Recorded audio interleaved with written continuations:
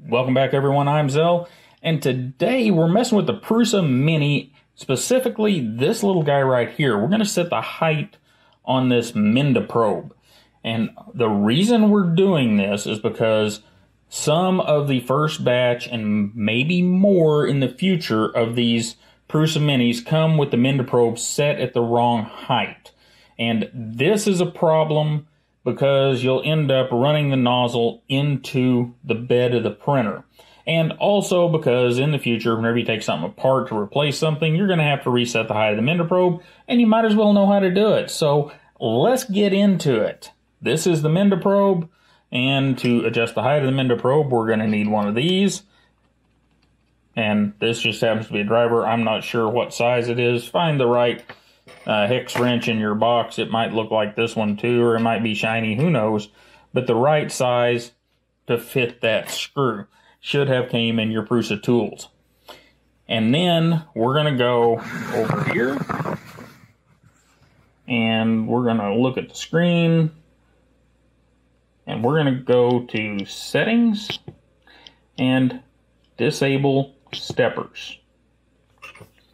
Now, I'm going to run the machine back a little ways so that I can get you a good view of this. And here's what we're going to do. I'm going to run this. We're pretty much in the middle of the frame. And I'm going to turn the lead screw on the Z-axis. Right here. And by turning that, you can see the Z-axis is going down. I'm going to run that down until the nozzle just touches, until I just can't see the reflection down there under the nozzle anymore. And once I'm there, I need to check the height of that probe. Now, my probe's height has been checked, and I know that my probe is in the right place, but there are a couple of ways that are fairly easy to check this. Needs to be about, best I can read, somewhere between 0.8 and right around 1 millimeter from the bed. So this is what I used. Zip tie. That's a neat, what is that, purple? I don't see colors too well, so you guys tell me. And all you do is lay that under there. And I'm going to goof up my first layer for you guys, but we'll go through how to set the first layer real quick. I'm going to loosen this up to where it's not super loose, but you can tell it's loose. And then I'm just going to push the Minda probe down there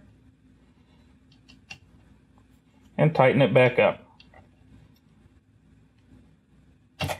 Once it's tightened back up, I'm going to make sure that we're, pretty close. And we are. It's catching over there. So, we'll make sure our little probe screw is snug.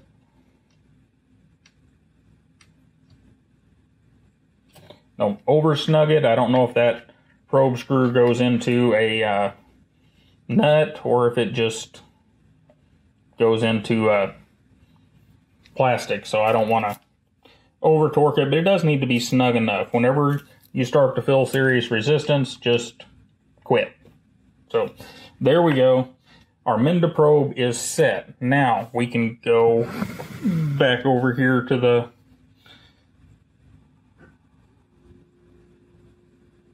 screen and go to calibration. And the first thing I'm going to do is hit the mesh bed level. And the reason for that is there's no reason to get this thing all hot yet. We want to make sure it's going to work, and that's exactly what it's doing.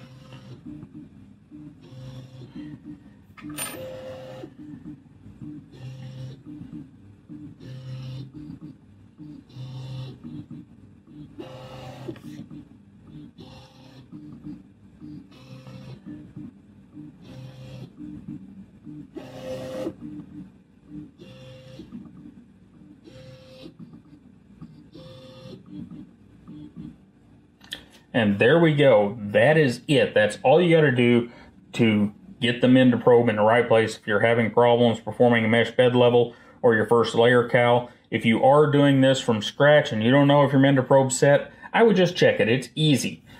These little dudes are about 0.9 some odd millimeters. A credit card will also work. If you have a feeler gauge, that would be fine.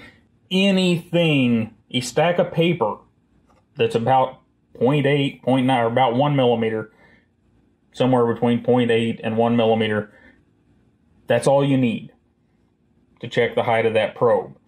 And everybody should have a credit card or a debit card or a bank card or borrow somebody's, and you should be in business to set the height of that probe.